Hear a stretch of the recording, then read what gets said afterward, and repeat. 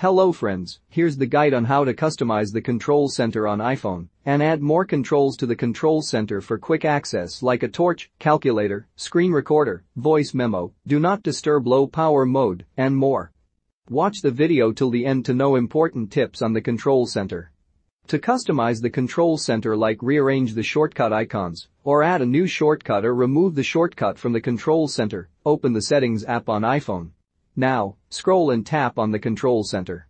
Here's the list of all active and inactive shortcuts in the list. First section will see all active shortcuts, then you will see the inactive list. Tap on the green plus button to add controls in the control center. Here I am adding screen recording for an example. Screen recording is added, and then we can rearrange an order by drag it to the up or down direction. Once you set, the control center is updated with new control. Repeat the same step to add more control. Now, open the control center from the top right corner of the screen on no home button iPhone. But the home button iPhone users can open the control center by swipe up the finger from the bottom edge of the iPhone screen. Right now I can access the control center on the home screen and lock screen only, but won't within the app like this, so allow settings for access the control center within apps. Move back to the iPhone's control center settings and enable the toggle to allow within apps toggle to green. Now, I am able to open the control center from any screen of the iPhone. The same settings are also available on older iPhone models and iPad.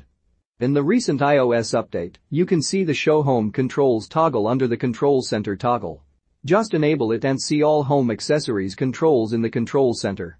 Here you will see all home accessories controls for home accessories and scenes. That's really useful and important for all iPhone users. Keep in mind that you have to customize the control center every time when you reset all settings on your device or buy a new iPhone or iPad. That's great features for all iPhone users and iPad users. Also, macOS users can use a control center like iOS.